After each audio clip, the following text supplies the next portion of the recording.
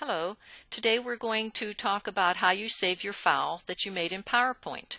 So you're going to come up to the File tab on the ribbon, you left click, then you left click on Save As.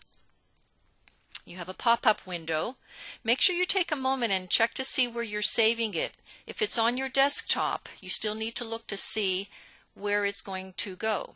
If you're saving it on a flash drive, you need to click here. The name of my flash drive is My Passport.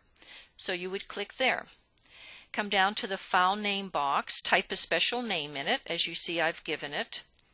And then all you need to do is click Save. Now, I already have this file in my on my hard drive or on my flash drive, and so watch what happens. It says it already exists. Do you want to replace it? You would say no if you've made changes but you want to keep the first file. But if you've made changes and you only want to keep one file, then you just say yes. It will delete your first file.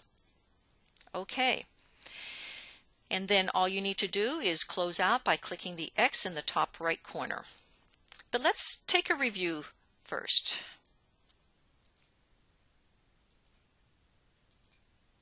Okay, what do I need to do to save this file? Yes, you click on the File tab on the ribbon. Now I get this other pop-up box that comes to my screen. What do I do next? Correct, I click Save As. Then you're going to get one more box. So what's next? So you give it a file name. You check to make sure you know where it's going to be saved at on your laptop or on your flash drive. And then you click Save. Nice job!